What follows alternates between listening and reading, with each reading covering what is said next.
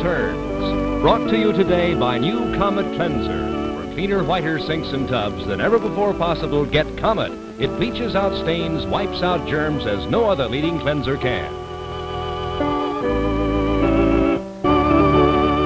It's incredible. Yet Procter & Gamble's new cleanser, Comet, fortified with chloranol, bleaches out stains, wipes out germs as no other cleanser can.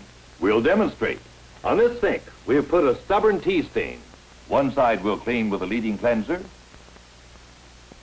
the other with green Comet cleanser.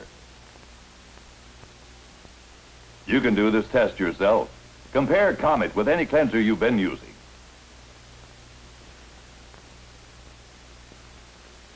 Look, cleanser X, stain still there. Comet cleanser, stain bleached out completely. Proof that Comet, with its exclusive chlorine ingredient chloranol, gets sinks and tubs cleaner and whiter than any other leading cleanser. Comet disinfects too, leaves porcelain up to 99% free of household germs. Get new Comet cleanser.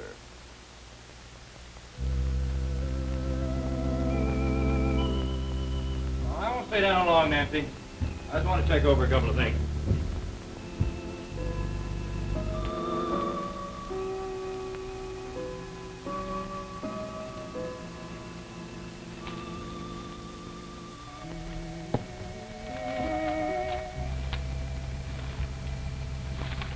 Busy there, Chris? No, just arranging a couple of things, Paul. Sit down. I don't want to bother you. No, Chris. I'm kind of expecting you to come down. I said Don got back for a while this evening to tell you goodbye. Yeah, wasn't it, though? I heard you tell the children you're going to take care of some business on the coast. Well, I couldn't very well tell them that I was going on vacation. They'd wonder why their mother wasn't going with me, huh? Well, then you ain't going to tell them about their uncle. I don't think there's any reason to, Paul. One of these days, Chris. If I can persuade John to come back here with me. That's a pretty big if. Where else has he got to go? Where else did he have to go when he ran away from the farm 18 years ago? Maybe he looks at things different now. He certainly wasn't looking at them any differently last summer. But all them months in prison since then. Well, Paul, I'll just have to do the best I can. Yes, I know you will, son. I hope this weather keeps up. You'll have a nice trip. Yeah, it's supposed to be clear tomorrow. You got a cliff right through? Yeah. First stop, San Francisco. John got out of prison last week, didn't he? Yeah. Keep wondering, Chris. You ask yourself over and over. Wondering what, Paul? It might have been different. You could have done anything different. So things wouldn't have turned out this way. Oh, Paul. So many things come back to me. John was just a little tyke. Spent a lot more time with me than you ever did, Chris. He's a born farmer. Plowing with me in the spring. He could manage that thing good as I could. He wasn't any more than 10. And after we got things planted, watching the sky for signs of rain, or a late freeze. And the night we sat up with Bessie, waiting for a calf to be born. 3 o'clock, 4 o'clock. Wouldn't go to sleep. Just sat there with me, stroking Bessie, talking. Talking about the kind of farm he was going to have. What happened, Chris? How did it happen? What went wrong? Look, Paul, it wasn't your fault. Well, you no use looking back. Got to think of the future now. That's right, Paul. And whatever the children need to know, we'll tell them when the time comes. What about Nancy, Chris? What about it? She don't want you to go to see John. Well, I'm going anyway. Ain't that I don't understand how she feels. After all, she's a mother. She's got to think of her children. Don't you worry about it, Pa. But just let me ask you this, Chris. If it wasn't for me, would you still be going out to San Francisco tomorrow? Did Nancy tell you that I wouldn't? You said so yourself once. It always seemed that everything got dumped in your lap. Well, I guess we all get moments when we feel that way, Pa. You ain't answered my question. Look, Pa, whether or not John comes back here to live, the future will take care of this. I'm not too concerned about it. Well, Pa, I'm going out to San Francisco to try to make sure that John doesn't jump parole. Oh, Chris, he wouldn't. That's what he threatened to do. You think he might? I'm afraid he might. This is why I feel I've got to go out there now. Maybe so. But you let me worry about it, Paul. I just hope this don't make no hard feelings between you and Nancy. Nancy and I've weathered a great many storms, Pa. We can weather this one. But while I'm gone, Yes, Chris. I just hope that you and Nancy don't have any more arguments, Pa. We won't.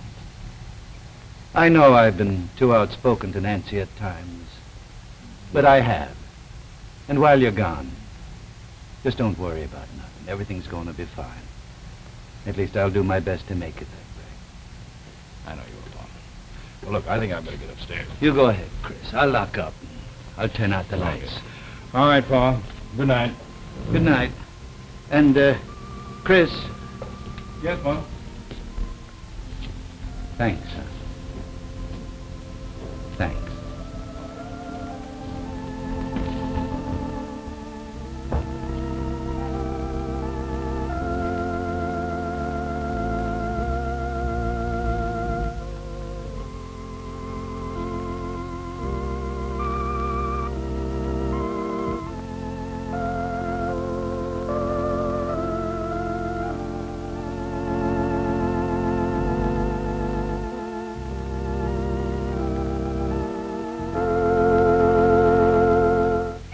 My friends, is a birthday party. Just look. I see a real laundry job ahead. Fruit stains, mustard, grass stains, and plenty of plain dirt. But I know a wonderful new way to get this birthday party wash bleach white. It's a new idea, a new detergent that I think you'll be interested in. And this is it, new Oxidol. Now watch. I pour just a cupful in my machine, and presto, here's my wash, beautifully clean and white, bleach white, because this new Oxidol actually contains its own bleach. It's the only well-known one that has its own bleach right in it. And like it says on the package, it's color-safe oxygen bleach. Just think, it washes and bleaches all by itself. That's why this new Oxidol really helps remove stains as no other suds can. Your wash comes out clean and white, bleach white, and your washable colors are so bright and lovely, so it's easy to see that this new Oxidol is not just for birthday washes. It's made for every wash, all of mine and all of yours. Although the defendant claims to have made an oral contract, Miss Reynolds changed that to claims that an oral contract was made. Plaintiff maintains that such was not the case. And since defendant has no evidence to substantiate his claim... Yes? Busy? Oh, hello, Chris. Oh, I didn't know you were dictating. That's all right. Come on in. Well, I thought I'd drop in to say goodbye to you. Oh, hey, that's right. What time does your plane leave? 4:30, but I got to be out there a little early to pick up a ticket. Oh. Well, you've got a few minutes yet. Sit down. I think I'm going to be sitting for a long time. That's right. You get in late, don't you? Yeah. Can you sleep on a plane? No, but I can do some reading. Got a couple of mysteries along. Oh, by the way, I'll be at the St. Francis in case you want to get in touch with me. No, don't worry about things here. Everything's going to be fine. Yeah, I'm sure it will. I hope you'll find everything all right out there for you, too. Who knows, huh? Anything I can do for you at this end? Nothing that I know of. Does your brother know you're coming out? No. You concerned about it? You know, I don't quite know how I do feel. It seems to me that I'm pulled 6 different ways at once. How do you mean?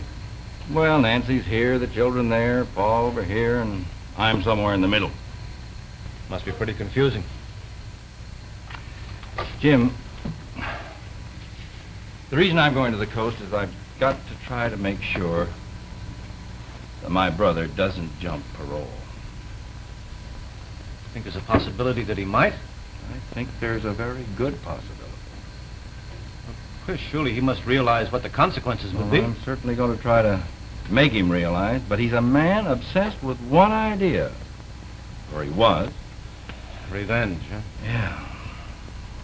He was claimed, he was framed, and he intends to get the guy who framed him. Well, you'll be able to talk some sense into him. I sure hope I can. You mentioned Nancy. Does she understand what this could No, mean? I haven't said a thing to Nancy about John's threat. I couldn't. She's too upset. She's so worried about what it'll mean to the children to find out that they have an uncle who's been in prison. A man we let them think was dead. Don't mind him. Boy, sure funny, isn't it? How everybody looks at something from a different angle. Yeah. Paul was out there last summer. He saw John, saw him more than I did, but Pa still thinks of John as that young boy back on the farm. And his one idea is to get him to come back here and make him a member of our family again. Oh, Chris, it's understandable, I suppose. But what John is today, it bears no relation to Pa's picture of what he used to be. You just can't wipe out 18 years of living as though they'd never been. No, hardly. Poor Pa. Keeps trying to find the reason for what happened to John. He asked me the reason for what happened along the way. What went wrong? And you're wondering about it too, aren't you? Well, Chris, I know all the trouble and expense you went to trying to locate your brother. yes. And you've told me many times that you feel responsible for him. You got the education and he didn't. That's true. Well, there's something even more true, Chris. Sure, events influence us up to a certain point. But in the long run, we stand or fall on our own. Look at the record. Does an education keep a person from going to prison? Is it only poor boys who run away from home? Well, no. Your brother's no exception, Chris. These things happen to him because he let them happen. That's the real reason. Yeah, I suppose you're right, Jim. I am, Chris. And don't you forget it while you're out there. You'll do everything you can, of course. But don't assume a burden of guilt. Jim, I never heard a lawyer make a better summation. Well, good luck. Thank you. I'll be seeing you, Jim. Yeah. So long. So long.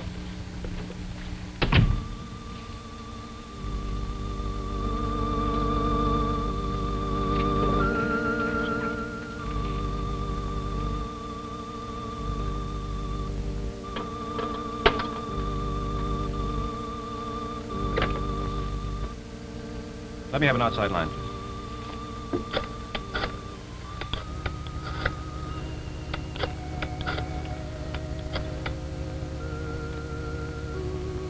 Edie, this is Jim. We'll continue our story in just a moment.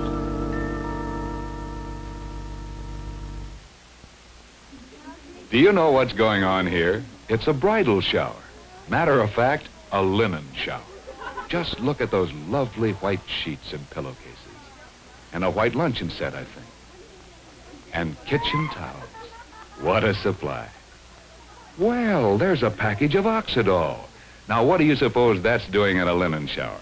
Well, I sent that package of Oxidol to my young friend here, and with very good reason, which I'll tell you in a minute, just as soon as the guests leave. Now, I sent my young friend the only leading detergent in America that contains its own bleach, that actually washes and bleaches all by itself. So those lovely linens that she's admiring will look simply beautiful year after year. Because only new Oxidol gets clothes detergent clean, bleach white, and helps remove stains as no other suds can, all in one simple operation. Yet, it's safe for colored washables. Really color safe. Yes, this new Oxidol containing its own bleach is just the thing for my young friend, isn't it? And it's just the thing for everything you wash, too.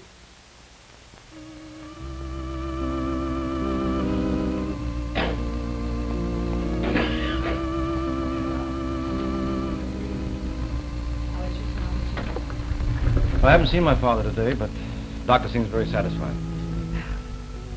I'm very glad to hear that. Are you sure you won't have a bite to eat with me before I go to the hospital? No, Jim, I don't think so. Edie, Yes? I don't know. I feel about you as I've always felt. I hope you still feel the same way about me, but there's a wall between us now. We can't seem to talk anymore. What is there to talk about, Jim? I certainly don't want to rehash the past. No, neither do I. And there isn't any future. In fact, I don't even know why you wanted to see me this afternoon. I'll tell you, Edie. Remember the last time I was here, I asked you not to go away. I remember. Have you decided what you're going to do? I haven't even gotten any answer for my request for transfer. Well, if you really want to go away, I'll try to arrange it for you. What? I don't handle the Margot account anymore, but I still know all the people there. And I'm sure if I spoke to a few of them... You really want me to leave, don't you? No, darling, I don't. But that's not important. It's what you want. What you think you should do. Jim, what do you think I should do? I can't answer that. All I'm saying... I know what you said, but can... Excuse me?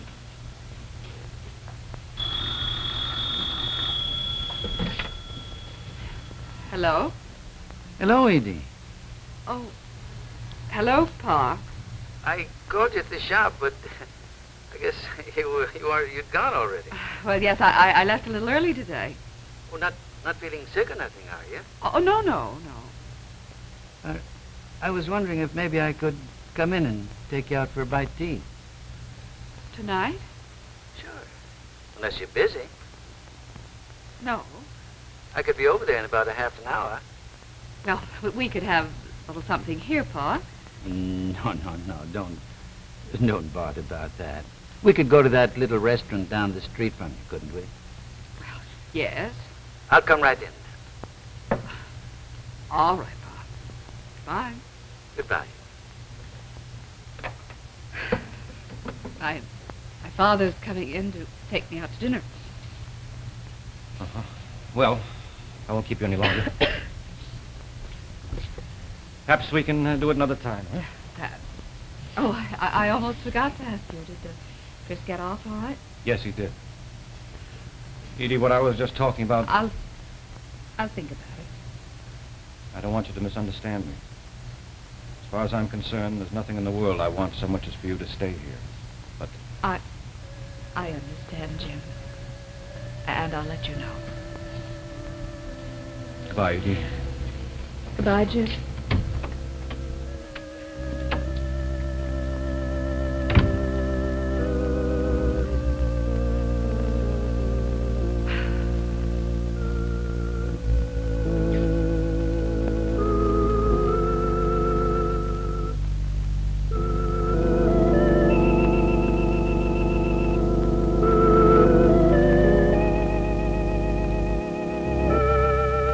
We'll continue our story in just a moment.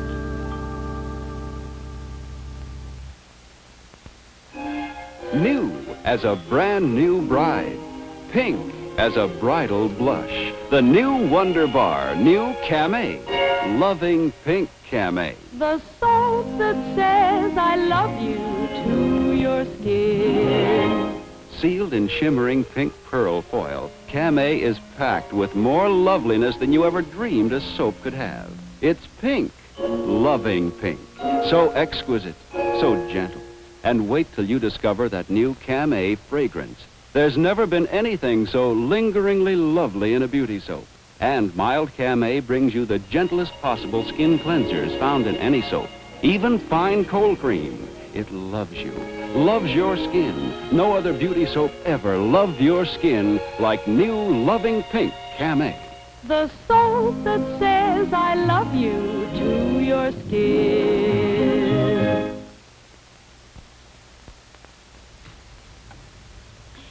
You know, I think one of the most delightful surprises you'll discover about new loving pink Cam-A is the exciting new fragrance you just heard about.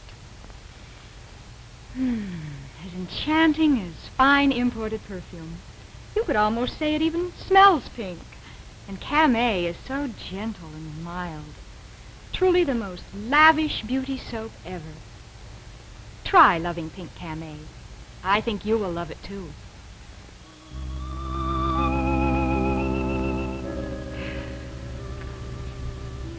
Sure is good coffee, Edie. Thank you. That was a good dinner we had at the restaurant, too. Well, the food was good. I'm extra particular about my coffee. Mm-hmm. So am I. I guess it runs in the family. Remember on the farm how we used to have that old gray pot on the stove most of the time? Yes, I remember. Guess Chris must be about halfway there by now. Yeah. Well, it's a nice night for flying. Mm-hmm. I think everything's going to work out all right, Edie. We'll be a family again someday. Well, You'll see. We missed it, Chris and Nancy's anniversary Saturday night. oh, Pa. I mean it. Well, maybe you missed me, but I'm quite sure no one else did. Oh, now, Really, Edie. Pa, I don't want to talk about it. I do want to talk about it. When are you going to stop trying to think up excuses for not facing your niece again? Penny's going to have a birthday in a few weeks. I know. I wasn't here for it last year, but she's told me about it a lot of times. How you came out to dinner, presents you brought her. Ah, there's been a lot of changes since last year.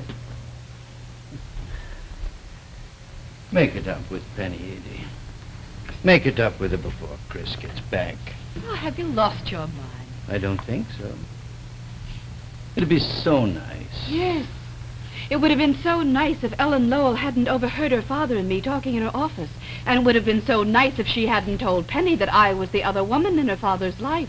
But Ellen did overhear us, and she did tell Penny, so let's just forget the whole thing. If we could do that, it'd be something else again. None of us can. You think Penny hates you, don't you? I have her word for that. Edie, we all say things out of hurt, anger, that we don't mean. And Penny was hurt. Oh, Pop. She was hurt because she loves you so much, Edie. That's why she wanted to hurt you, get back at you. But now we... Well, let me set you straight on something right now. Penny was hurt, is hurt, because she had me way up on a pedestal. Now, I didn't ask to be there. I didn't even want to be there, but that's the way it was. And then all of a sudden, I fell off of that pedestal with a great big crash. And Penny's image of me was smashed into a million pieces, and there is nothing that you or anybody else can do to put them back together again. Who's saying we can? I just like her to think of her aunt as the way she really is. The Edie I know. And if you just make the first move, Edie. Pa, I think it's getting late. You better get started back home. Seems such a shame. Such a waste. Two people who could mean so much to each other. And thank you very much for the dinner. All right, Edie. But I ain't gonna stop trying. You're wasting your time, Pa. We'll see. We'll see.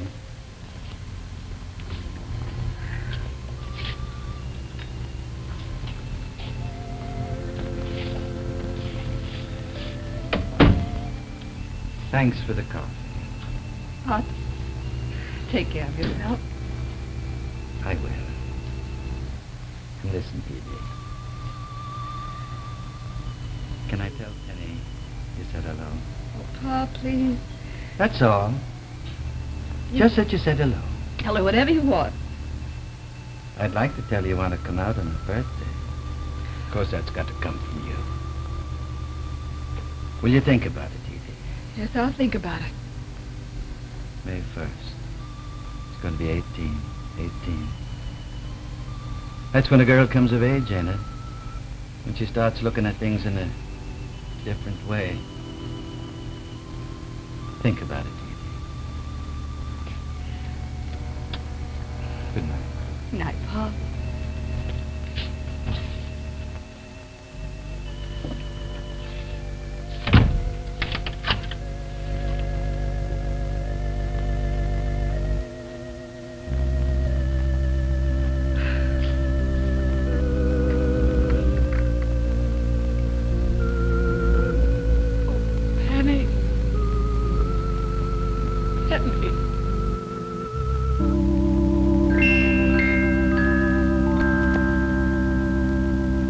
This is Junior, happy as a lark.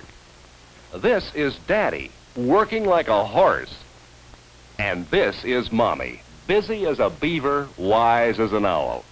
Busy because look at that wash Mommy's done. Lingerie, curtains, bedspreads, all her nice things. Wise because Mommy washed them in the machine with Ivory Snow. She knows nice things stay nice in Ivory Snow. It's the safest possible soap. She knows it's efficient in her machine, too, because it's granulated. The only soap both Ivory safe and granulated for efficiency. Meanwhile, back at the ranch, Junior's tickled in his soft, safe clothes. They're far softer than if Mommy used a detergent. Take a tip from this happy family. Give all your nice things special care. Wash them in the machine with safe and gentle Ivory Snow.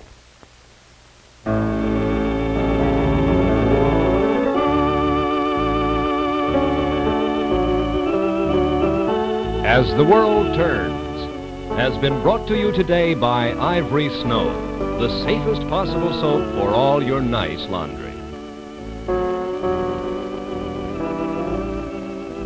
Be sure to see the exciting half-hour weekday series, The Edge of Night, a drama of conflict and suspense over many of